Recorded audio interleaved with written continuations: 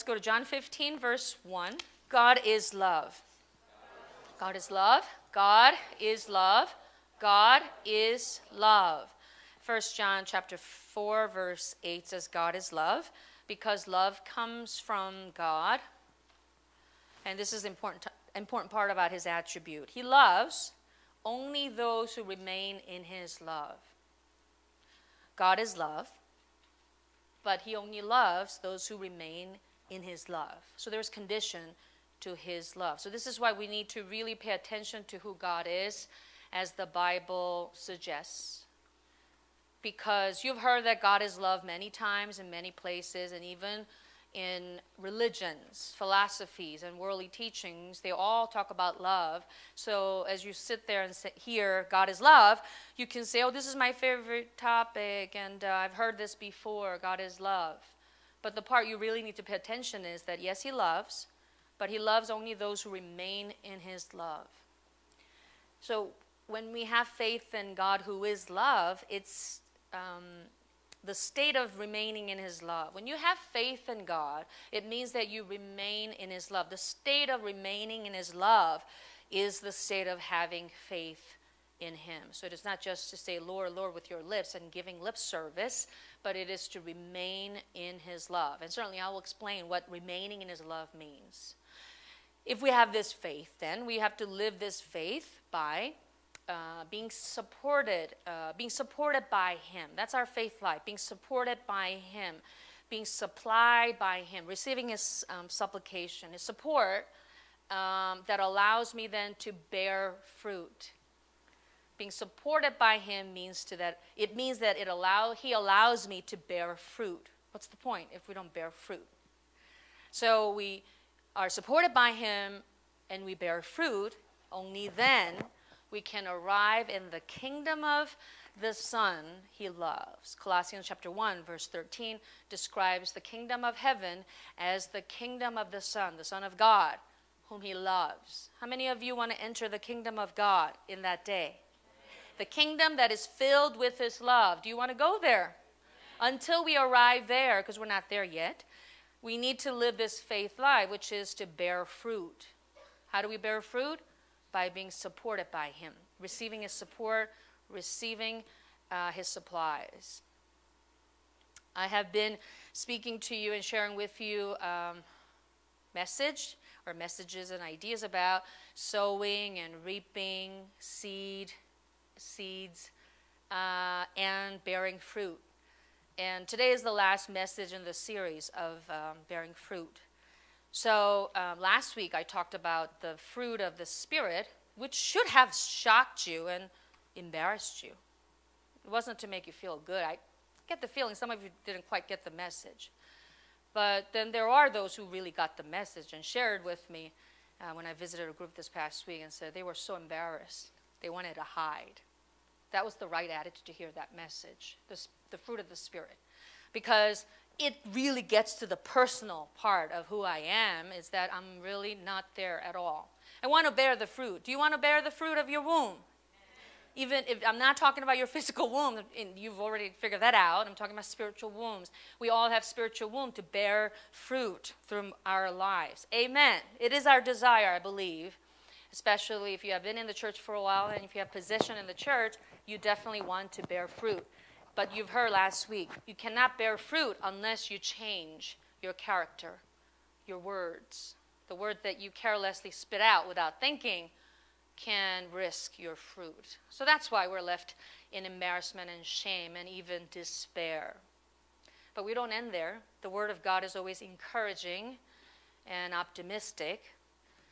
And today, we need to find out and learn more about his love and what it means to bear fruit by his love, through his love. It is by remaining in his love. Now, love has an important characteristic that is about the desire to be with. The desire to be with. So if you love someone, plainly it means you want to be with them, whether it's your parents, your sibling, your children, or that loved one in your life. You want to be with that person or those people. That's the important part of what love is. But the sad reality of mankind or the human life is that there's limit to how much you can be with someone. Yes, there is death that separates us finally, but even if you don't get as far as death, there's something called sleep. Once you sleep, there's no more love. It's just you're out. You know, like the night right before. All the guys are laughing, or the husbands are laughing. So until you fall asleep, you're chit-chatting. It's like, yeah, you know this, I like love you, I love you, I love you. And then, bam, out.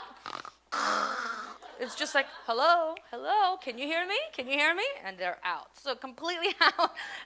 And when they're out, even though they're not dead, certainly they're living, breathing. You can hear them breathe really loud. Somehow that emotion of love or the expression of love is not valid. It's not effective anymore because sleep just cuts off that state of being together. But certainly the greatest sadness for man is death.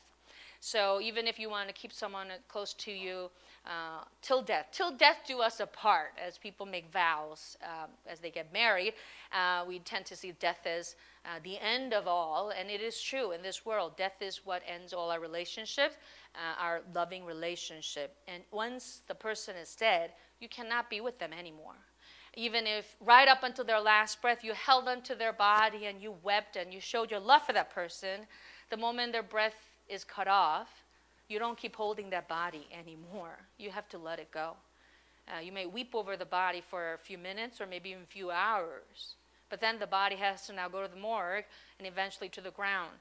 Because once the spirit leaves, your love also leaves, and that's the greatest sadness in life. But with God, all things are possible. So when Jesus says, remain in me, I in you. Remain in me and I will remain in you. This is only possible with God because God is love, who is spirit and eternal, and his love is therefore spiritual and eternal. Therefore, remaining in him and he remaining in us eternally is possible only with God. And the relationship based on this kind of love is a relationship between a tree and its branches. So that's what we just read in John 15. Just to note, this book, the book of John, is sort of like the heart of the Bible. And chapter 15 is like the heart of hearts of the Bible. Of course, every word, every chapter, every book is about Jesus, therefore it's important. But if you want to really understand the heart of God, the heart of Jesus, you go to John 15. And right there, as you read over and over again, having heard the sermon, go home and read 15 over and over again, you would start to feel his heart pumping. You know, the heartbeat of our God can be felt in this chapter. So Jesus said, I am the true vine. I am the vine, you are the branches. In verse 5, he continues, if you remain in me and I in you, you will bear much fruit. Apart from me, you can do nothing. If you do not remain in me, you are like a branch that is thrown away and withers. Such branches are picked up, thrown into the fire, and burned. So the relationship between a vine and branches is that of life. So for branches to live, any of the branches to live, the branch must remain attached to the vine at all cost. Whatever it takes, the branch must hold on to the vine, even if the wind is blowing at 100 miles per hour, like in the Hurricane Sandy or whatever, in a superstorm. The branch has to have this determination to hold onto the vine no matter what, because the moment it falls away, it dies. So the function, the duty of the branch is to remain attached to the vine. Now, when the branch is attached to the vine, then the gardener is interested in the branch. There are three parties mentioned here. There's the vine, there's the branch, and there's the gardener. The branch and the vine are about life. But the gardener is slightly different. The gardener has an interest in the fruit. And as long as the branch is attached to the vine, then the gardener takes care of the branch. But the moment the branch falls away from the vine, then the gardener will pick it up and throw it to the fire. So for the branch to receive love from the gardener, it must be attached to the vine. And the proof that it is attached to the vine is its fruit. Without fruit, there's no proof that it's remaining alive, attached to the vine.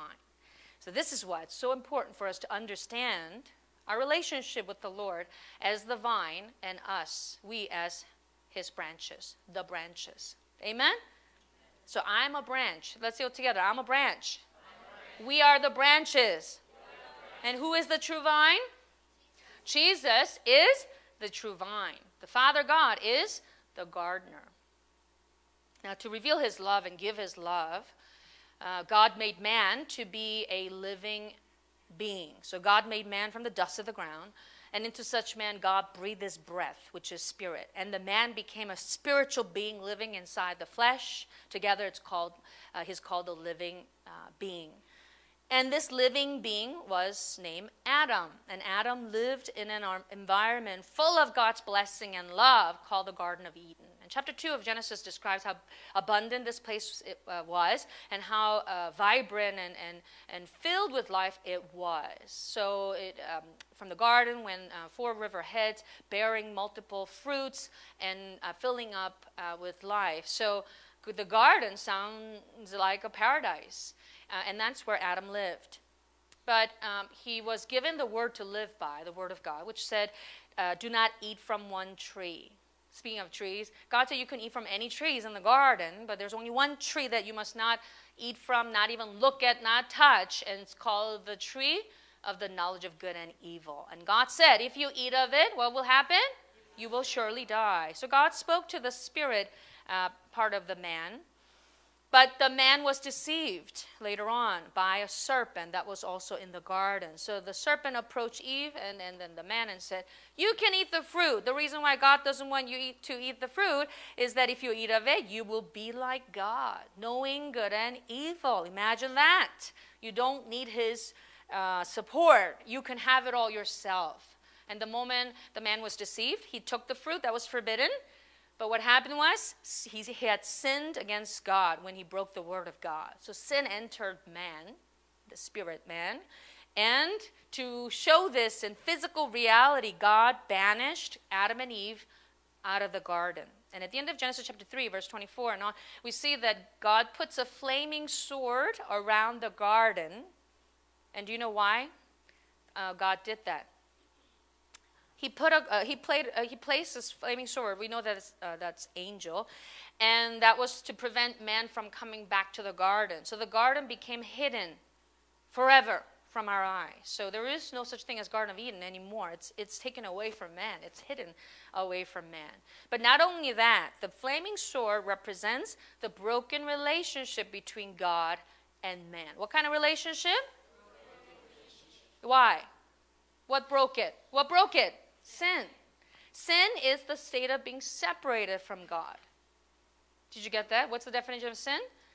It's the state of being separated from God. So it's not what you do that's sin, but sin is the state of being separated from God. And the patterns, the symptoms are what you do.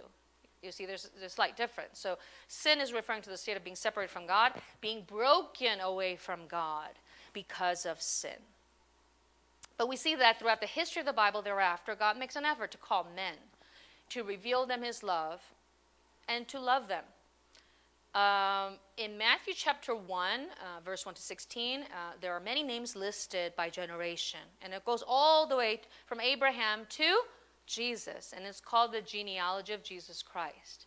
So Jesus comes upon these characters throughout the history of the Bible.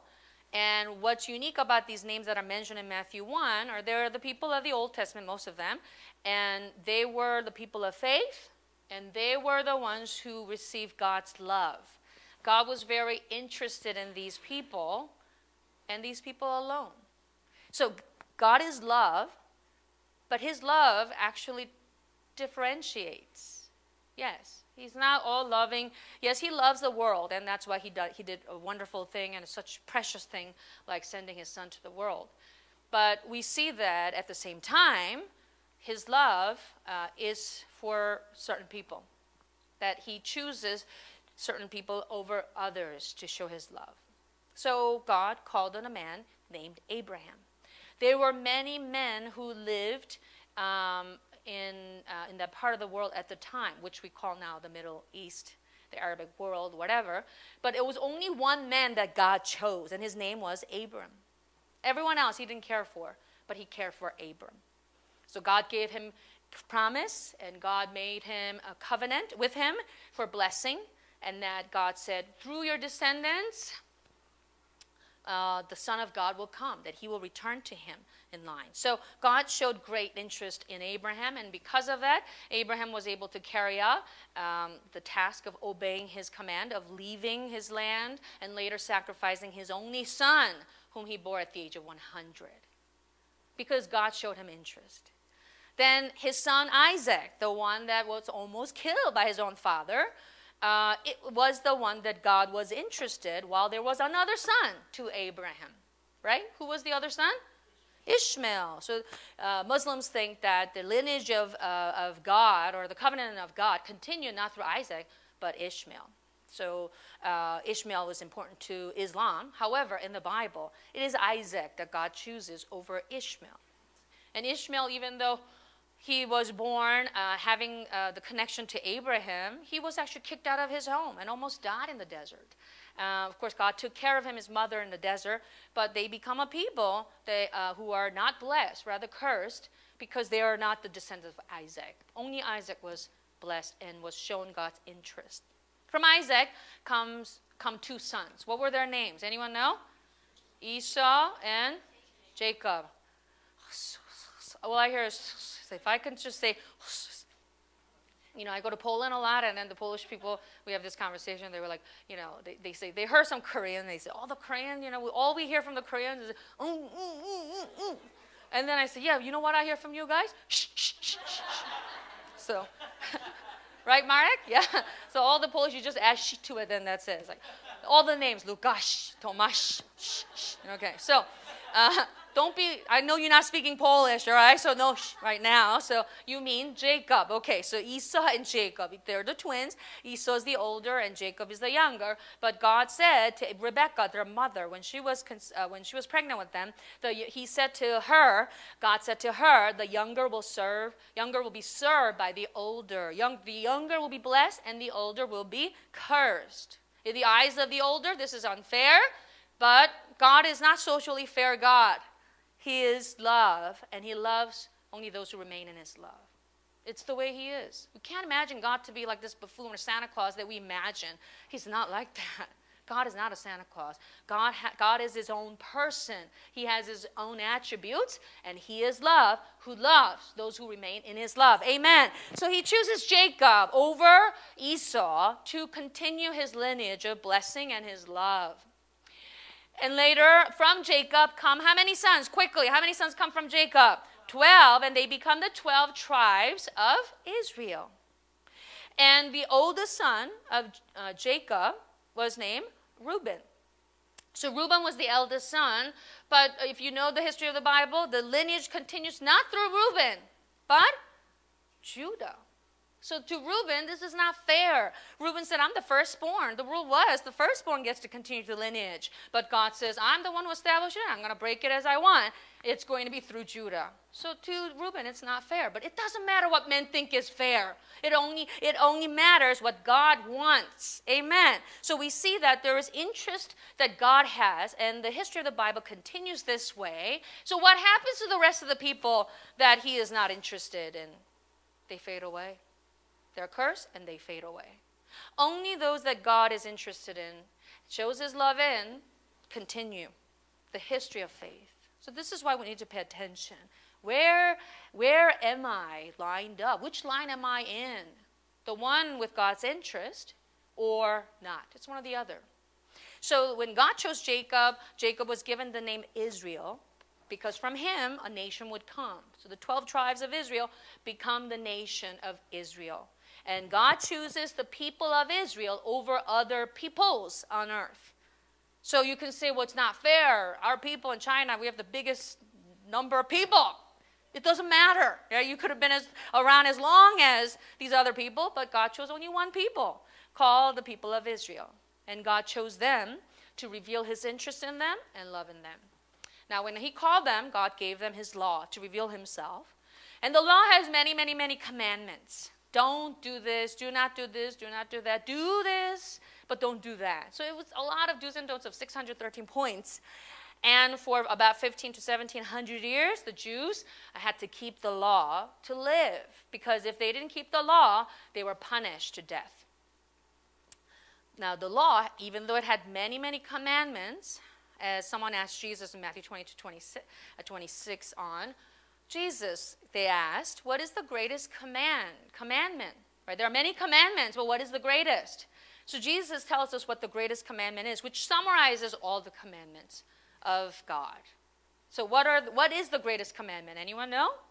To love the Lord your God with all your heart, with all your soul, and with all your mind, strength, or different translation you're looking at. So what is it? Plainly, to love the Lord your God. All together, to love the Lord your God, because he loved you first and he chose you.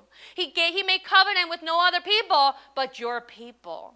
He built the sanctuary in no other place but in your midst, in the midst of your people. God built his house, his dwelling place, the sanctuary, where the law was placed, where his name was. So the people of Israel understood, as long as the temple was in their midst, that God's love was for them. And they were to keep the commandments because they loved the Lord. So you see, if you love the Lord, you would keep all the commandments to all the 613 points. If you break the law, it means you don't love the Lord.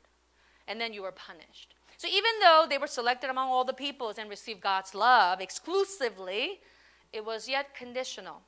It was conditional to their obedience and their following of the law. So Jesus, who called himself the Son of God, came to the world, came to Jerusalem, and looked at this temple of Jerusalem. And what did he say that these Jews got very upset about and ended up killing him in the end? What did Jesus say? Destroy this temple. Jesus was looking at the temple that they consider as the expression of the love of God for them, and in turn they were to love him, and said, destroy it. So again, imagine the people of Israel who took pride. To this day, they take pride. That's why they're still sitting there in Jerusalem and claiming it as their own land, and they're going to put another temple up because this means the love of God in their midst. So when Jesus said destroyed, the Jews understood as challenge, even blasphemy against God. But what Jesus was speaking of was the temple of his body. Altogether, the temple of his body. Jesus was talking about the temple of his body. He was saying, I'm going to die, but in 3 days I will be risen to life. Now, what was Jesus going to accomplish through his death and his resurrection? Anyone know? Think about it. What's the attribute of God? He is love. Now, if Jesus, the Son of God, came to the world to die and be resurrected, what was he going to reveal? How was he going to reveal the attribute of God? The love of God. Not just for the Jews or the flesh, but the souls of all men. Hallelujah. Jesus was going to lay down his life willingly. And through his death, he would reveal the love of God, not for the Jews, not for the flesh and blood, but for their spirit, the souls of all men. That's why Jesus said in John 3:16, for God so loved the world that he gave his one and only Son, that whosoever believes in him shall not perish, but have what? Eternal life. Hallelujah. For God so loved the world. Now this is a different God, isn't it? Because in the Old Testament, God only loved selectively, exclusively.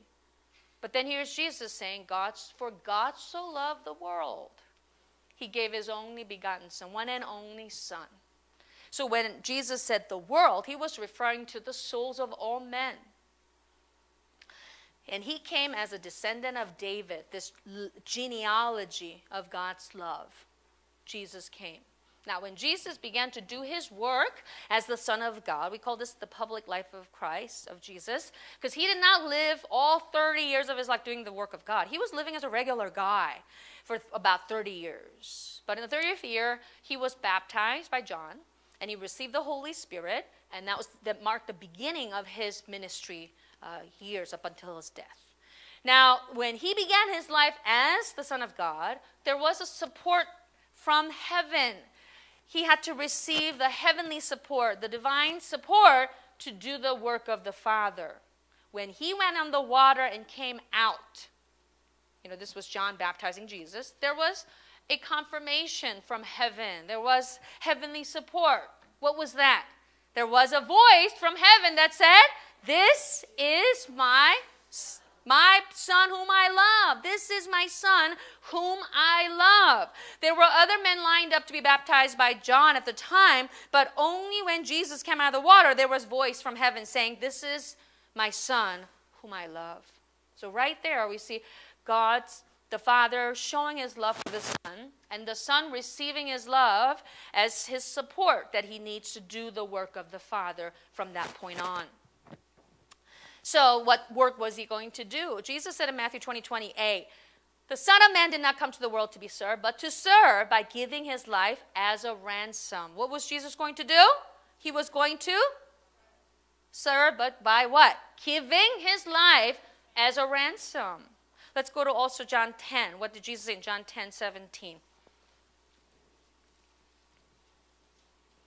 John 10:17-18. "The reason my Father loves me is that I lay down my life, only to take it up again. No one takes it from me, but I lay it down of my own accord. I have authority to lay it down and authority to take it up again. This command I received from my Father." So in Matthew 20:28, Jesus was saying that he was going to die as a ransom for many sinners, all sinners. But here in John 10:17, still talking about his own death. But now he's highlighting the reason why he's going to die. The reason why he's going to die is that he was willingly laying down his life. Why? Because this is the command that the Father gave him. And Jesus said confidently, "The reason my Father loves me is that I lay down my life." Now, is there any doubt in that statement? Did Jesus have any doubt in his understanding of the Father's love for him? No. There was not even a moment in his life, even to the point of dying on the cross, that he doubted ever the Father's love for him. So he said, "The reason my Father loves me is that I lay down my life. I lay it down willingly, because this is a command that I received from my Father." And as we read in John 15, verse 9, Jesus said again there, "As the Father has loved me, so have I loved you." So many times Jesus repeated, "The Father loves me, so I love you. The Father loves me, so I'm able to do his work." So he was always confident of the love of the Father for him, to the point of laying down his life, and laying down willingly and joyfully. Now, when he began his work as the Son of God, he began by calling men to become his disciples. If you go back to John 15, verse 12 and 17, Jesus said, "My command is this, love each other as I have loved you. Greater love has no one than this, to lay down one's life for one's friends." Let's read 14. "You are my friends." Go ahead. "You are my friends if you do what I command." Once again, "You are my friends if you do what I command." And then he says, "I no longer call you servants, because a servant does not know his master's business. Instead, I have called you friends, for everything that I learned from my Father I have made known to you. You did not choose me, but I chose you and appointed you," together, "so that you might go and bear fruit, fruit that will last." So here we see the purpose of the calling of disciples. Jesus called his disciples to be with him. Another place Jesus said he called the 12 to be with him. But not to be with him forever, but to be with him and then be sent out. Sent out. And here it says to be sent out to do what? To bear fruit. To be sent out to bear fruit. To bear fruit means you have the evidence that you are his disciple. And who are his disciples? His friends. Jesus called his disciples his friends. "You are my friend." Jesus. Who is Jesus? Is he just another man? He's not just another man. He is God who came in the flesh. He is the incarnate Word. He is the God who is from the beginning to the end, who was and is to come. Amen. He is the one who was the Word with the Father in the beginning, as John 1 indicates. But he came as man to dwell among men. John 1:14 says that. And when he dwell among men, he called men to be with him, to make them his disciples, the 12 of them, and call them his disciples. Because disciples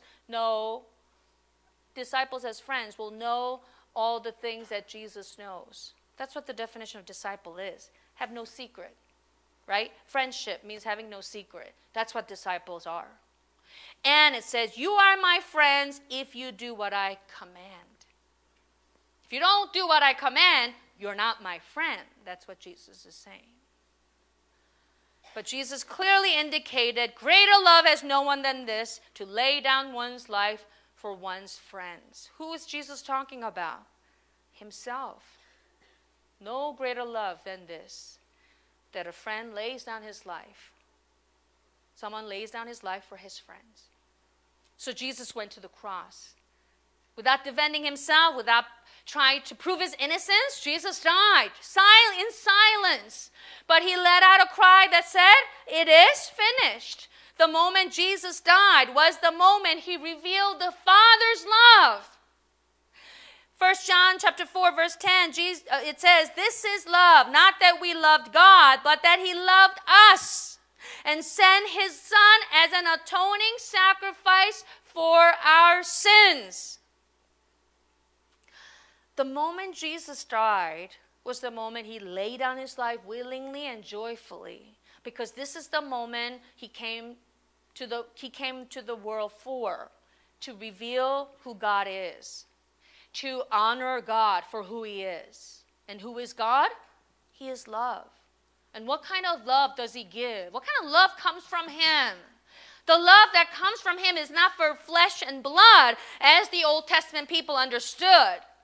But the love that God has is for the souls of all men, to the point of sending his own Son, who is God, to die as an atoning sacrifice for their sins. That's why Jesus also in John 17:23, as he prayed, the world will know that you sent me and have loved them, even as you have loved me. Jesus never doubted that the Father loved him. And because he never doubted, he laid down his life confidently. He did not fear that he's going to end up in hell, dead. But he knew that even if he laid down his life 100%, that the Father's love will rescue him from death. Hallelujah. It was the moment the Son trusted in the love of the Father and revealed to the world who the Father is, that the Father is love. Hallelujah.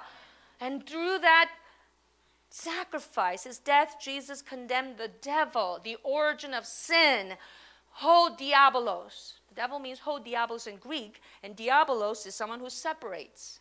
He is the one who separated men from God in the beginning. But Jesus showed what true love is, and at the sight of this true love of God, the devil was condemned. And for Jesus loved the souls of all men, he shed his blood to redeem their sins. And what Jesus became was he became a tree of blood. Jesus became a tree, a vine that is of blood. He became the blood vine. Jesus, by shedding his blood through his torn flesh, became the blood vine, the blood tree, to which all the souls of men can be grafted onto. We were all born receiving and inheriting sin in our spirit. Because when Adam was made as living being, we all came from him and became living being, whether we knew it or not. And when Adam sinned, our ancestor, sin entered his spirit, sin entered my spirit too. I did not know it, But the Bible says so. And by receiving the law and trying to keep the law, I find myself to be breaking the law, that I'm a sinner. Not just by what I'm doing, but in my spirit is sin. And sin caused death. I was dead in sin.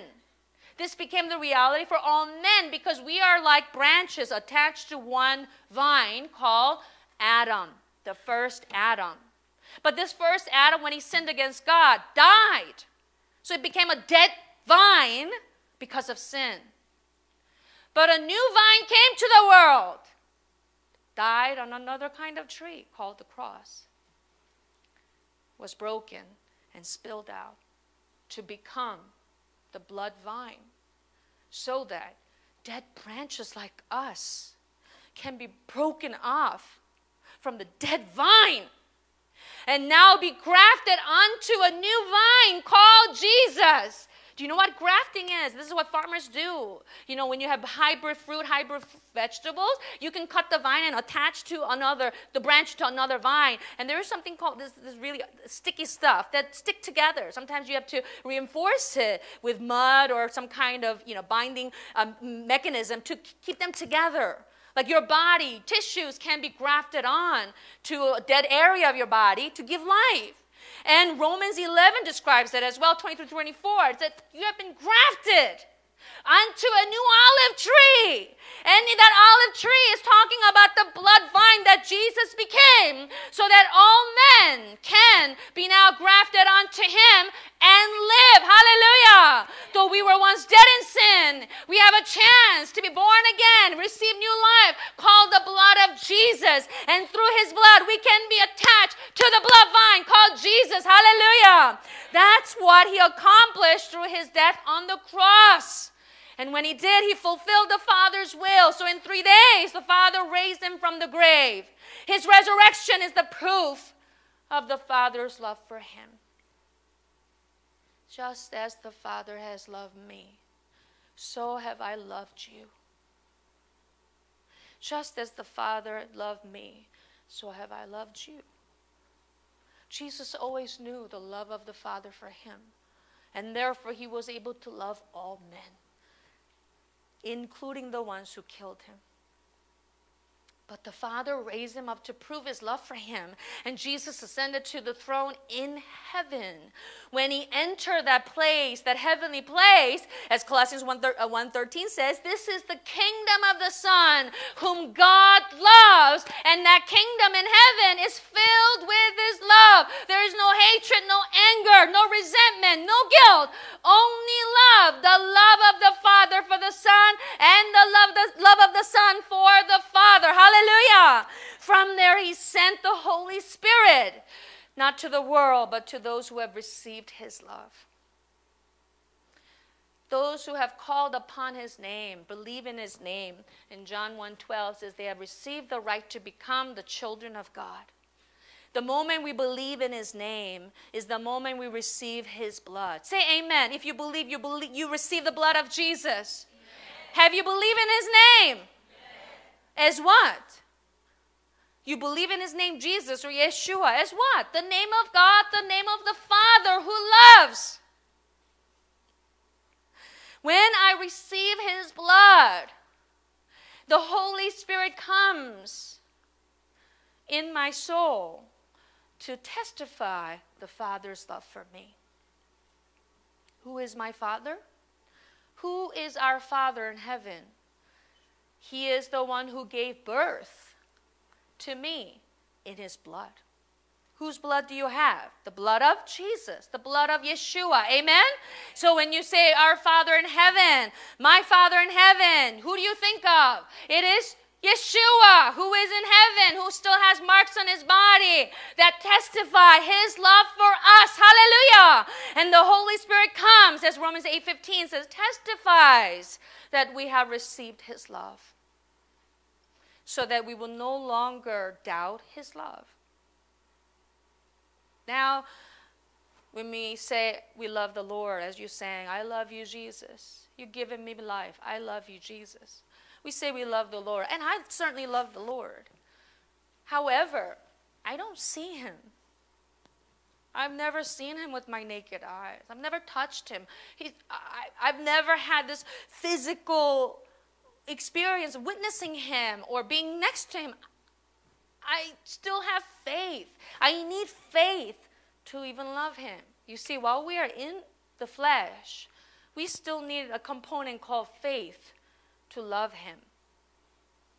But when we go to the kingdom of his love, we don't need faith. See, faith, love, hope. And out of them, the most important thing is love. Why does it say that? We need faith while we are in the flesh because we don't see him.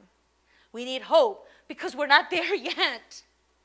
But love will always be, even after we don't need faith and we don't need hope. Because the kingdom of the Son he loves is filled with the love of God. Hallelujah. Then who is a Christian? The true Christian knows that he is a branch that belongs to the tree, the blood tree of Jesus, the blood vine of Jesus. The man of the Spirit, the true Christian, does not doubt in the love of the Father because he has the blood of Jesus flowing in him. Not because someone is telling him and brainwashing him. Remember, God loves you. It's okay, your life is horrible, but God still loves you. Okay, he loves me, he loves me, he loves me. That's not how it happens. It is to know that deep inside your soul, regardless of what you have done in your flesh, what's going on in your flesh, regardless of that, that deep in your soul is the blood that you receive from this vine, and that you are a branch now attached to this vine to live. Amen? So now I have a relationship with him as my true vine, the blood vine. And I'm a blood branch. Blood. There's nothing more real than blood.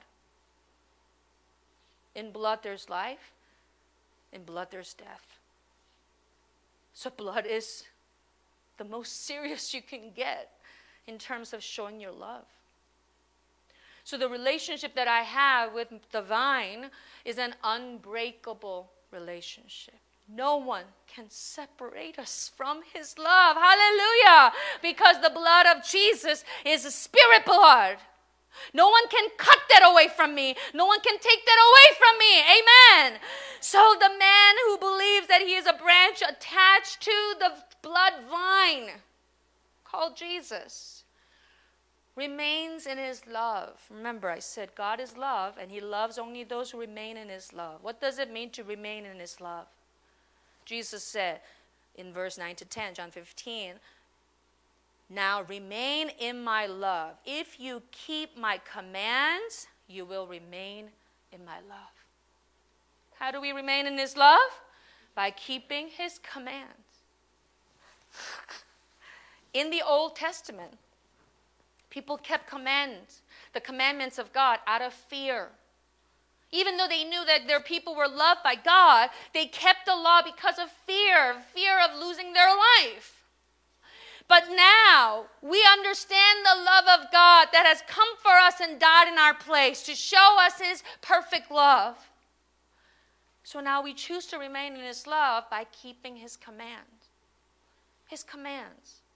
So to come into worship, which is his command, we come not by force, but out of love. But if you come late, you come sit there and fall asleep, check your phone, and think about something else. You're not remaining in his love. You may be remaining in a seat in a building on 30 West Glen Avenue in Paramus, but that's not remaining in his love. We do it willingly, out of love, to keep his command. So what does keeping command look like? Keeping the command of Christ and remaining in his love look like? First, it is to absolutely hold on to the blood tree. To absolutely hold on to the blood vine at all cost. I need to hang on to the vine, because if I fall away, I will die.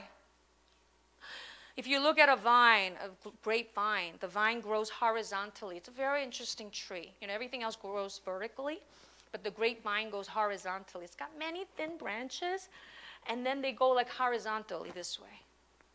So the branch, so they all spread out horizontally, and that's who we are. We are blood vines, hanging onto the vine, and when we hang onto the vine, fruit comes from my life.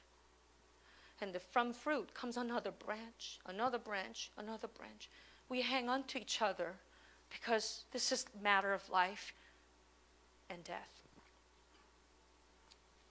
Second, remaining in his love even though a branch may have no appearance or glory of his own, he has fruit. What is the value of a branch is not in the way it looks. As I told you, the grapevine does not look so pretty. You know, maybe we don't get to see around here, but when I go to Europe, we drive through the streets and the hills. Some places we see grapevines, a lot of them, and they look so skinny, really skinny, and even really, really thin and very unattractive in some way. But that's not the value of a branch to look attractive. If it doesn't have fruit, it has no worth of living. So it must be cut down and thrown into the fire. Doesn't matter how much wealth one has or how much education or talent one has. It doesn't matter how glamorous your career is or how perfect your family looks like if you don't have fruit. Your value, your worth is in your fruit. What the gardener wants is fruit. What the vine wants is fruit. What the branch should want is also fruit. So what is the fruit that I need to bear? It's like a vine holding onto the branch and branch holding onto the vine. I need to hold on to the souls given to me at all cost. All cost. It's not to give up. The souls that I meet at work, on the street, these are souls given to me. Souls given to me through the church as I lead souls. These are souls given to me. Have you hung onto them, held onto them with all your life? Because you haven't, you have lost them. There's no fruit. You prayed for them because you want to hold on to them. Without prayer, you cannot hold on to them. The Holy Spirit will not do it for you. You have to do it for the fruit yourself. Then the Holy Spirit supplies. A branch, a true branch, third, is only interested in the work that bears fruit. We have to be very smart about how we are spent. You ask somebody, why are you so tired? Oh, because I'm so overworked at work. I'm working overtime. Or I have school assignment. I'm so tired. I don't have time to come to church anymore. I can't pray because I have projects. Or I'm so busy helping my friends and my family. I'm so tired I can't pray. What kind of work is that? Is that to bear fruit? We have to be spent for the work that bears fruit. You only have one body and one life to live. How are you spending that body and that life and that energy? Is it for your emotional, carnal needs? Or some altruistic purpose, so you can feel good about yourself, or doing some charity work, or helping the social cause of your times, of your society? No, it is to be spent for the work that bears fruit.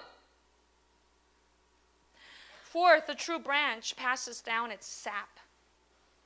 The branch doesn't produce the sap. The sap comes from the root, from the vine. The sap is the juice that we depend on. What's the juice? The word of the truth. Nothing added, nothing taken away. That's the definition of the truth. We don't alter it no matter what. Even if people leave and because they can't understand the word, it's too much, too hard, too irrelevant. Some people tell me that too. They're like, look at all these people, they're so young and immature. Do you think you should be preaching like that? Yes, that's what I hear, folks. I sometimes hear that from people. Look around the room. Do you think they understand anything you're saying? Yeah, and I think about that too. I don't think they do. So what should I be preaching for? Be good children of your parents? Be hard workers and good citizens? No. I must speak about the truth, and that is the truth of Jesus Christ. Hallelujah. Nothing added, nothing taken away, because my role, my duty as a branch is to pass it down. Fifth, a branch walks and lives with the tree. Goes wherever the tree goes and receives whatever the tree receives, whether it's suffering or glory. It's Romans 17:18. Now, if we are children, we are heirs, heirs of God, co-heirs with Christ. If indeed we share in his sufferings, in order that we may also share in his glory. If Jesus cried, I must cry. If Jesus prayed, I must pray. If Jesus was persecuted, I must be persecuted. You understand? I have to live the same life as Jesus. But people say, well, Jesus suffered for me, so I need to have a good life. Where does this come from? The suffering of Christ, I must join him. And then one day, I will receive the glory that he received. And when a branch does this, then the gardener helps the branch by supporting him.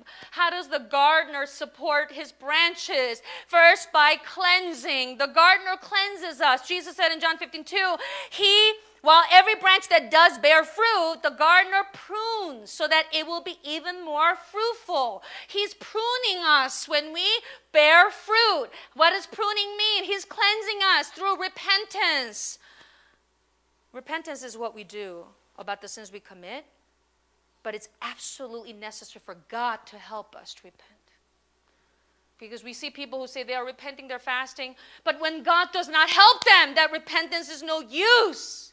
Who is the one who's going to be working in your life to remember all the sins that you have said and done? Because you could have jabbed people all day long. Next morning comes, you don't feel guilty about any of that if God is not helping you. You spit out all the words so carelessly in your texts and words, and however you do it, you just jab people with your words that you carelessly spit out. Who's going to convict you about those words you spit out? It's God, the Holy Spirit. I feel that. I turn around and go, why did I say it like that? Well, I should have been more patient. I should have been more loving. I should have just waited. This tongue, this temper. Only by his help I can repent. Repentance, sanctification. He helps me become sanctified. Keeping the word. He lets me surrender my worldly things, worldly dreams, and worldly wealth, and worldly plans. He lets me surrender. You know why people can't surrender? It's because God's not helping them. You just feel guilty and can't do it because God doesn't help you. Why doesn't God help you? Because you have no fruit. You're not bearing fruit, so he doesn't help. So you can't surrender. You keep holding on to things that you should let go. How else does he help the branch? He helps us by continually supplying answers to our prayers, spiritual inspiration, and giving us the word and life through the word. Jesus said, whatever you ask in my name, the Father will give you as long as you are fruitful. And lastly, the Father will hold on to the branch until the end, as long as the branch is bearing fruit. When the Lord comes back, they will be lifted up to the air, remaining intact to the body of Christ. 1 Thessalonians 4:17, it says, we will be caught up together with them in the clouds to meet the Lord in the air. So we will be with the Lord forever. Do you want to be with the Lord forever? Do you want to see Jesus in that day? Then you have to know that you are a branch grafted onto the blood vine. And if so, you need to be desperate for fruit. To have a proof that you are his disciple, that you are his friends. And at all costs, this must be your priority. Every morning, every day you wake up, I want to be fruitful. I want to bear fruit. Let me die more so I can bear fruit. If we have truly learned the love of the Father, have received the love of the Father, we have to produce that love into fruit. I'm a branch that must bear fruit by being attached to the vine. The fruit is what I need to think about and pray for and repent about and be changed for. And in that day, then we can enter the kingdom of the Son he loves. Amen. Let's pray. We cannot live without Jesus. Not even a day. It's his love that gave me life. 2,000 years ago, by believing, I received his life. But I still need him today. I need to hold on to him today.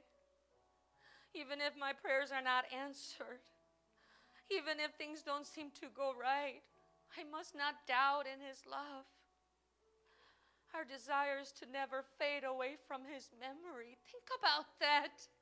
Have you already been faded away in the memory of the Lord? Or is he still interested in you? Our fear is that we may fade away from his memory. Oh Lord, I want to hold on to you. Please hold on to me. Let the Holy Spirit hold on to me. Grab onto me so I don't let go. Let's lift up our hands and grab onto him. Make fists, and hang onto him tight. Call on his name. Yeshua! Yeshua! Even if to this day, as you've been hearing this message about fruit and been feeling down because of a lack, I feel the same about myself. But while the Holy Spirit is preaching the message of repentance, we have chance. Still, the Lord hasn't come back. We still have chance. When the Lord comes back, he will take this vine called the church. And when he comes back, am I going to be found as being attached as one, united as one with the body of Christ, or still wandering off, half broken, half attached? Are you halfway? Are you half broken and half attached? Or are you fully, absolutely intact with the body of the Lord? Let's pray. I want to become one with your body. Stay one with the body, no matter what. Please supply me with your blessing through cleansing, through the support of your word, of your life, and hold on to me until you come back, so I may be lifted up to the air to see you and be with you forever. Pray. Yeshua! Yeshua! Yeshua! Yeshua!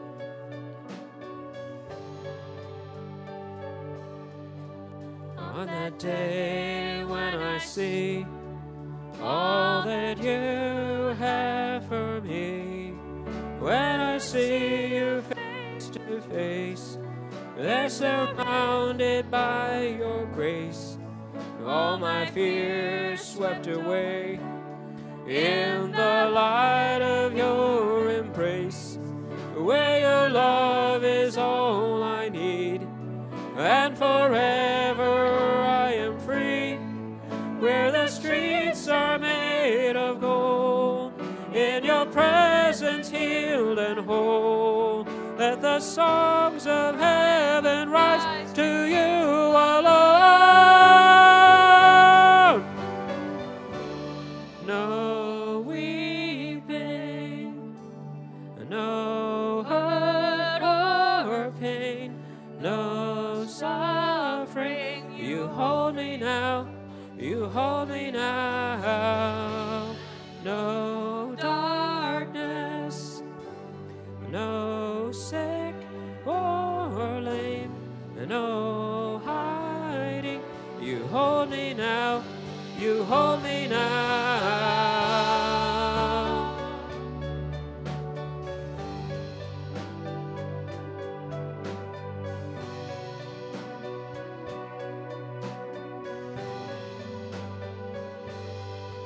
In this life I will stand through my joy and my pain, knowing there's a greater day.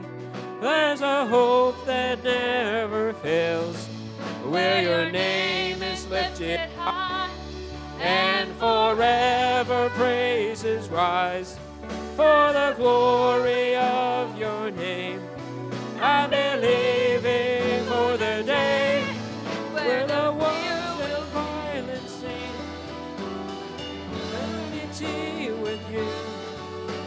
Songs of heaven rise to you alone. No weeping, no hurt or pain. hold me now. You hold me now. He's holding us now. It is His grace. He's holding us still now. We need to hold on to each other as well. Let's join hands with our brothers and sisters. We are like the grapevine that grows horizontally, hanging on to each other. Even if we may be different and sometimes unhappy about each other, we are in this together. Who else is going to hold on to you? It is only the body of Christ that will hold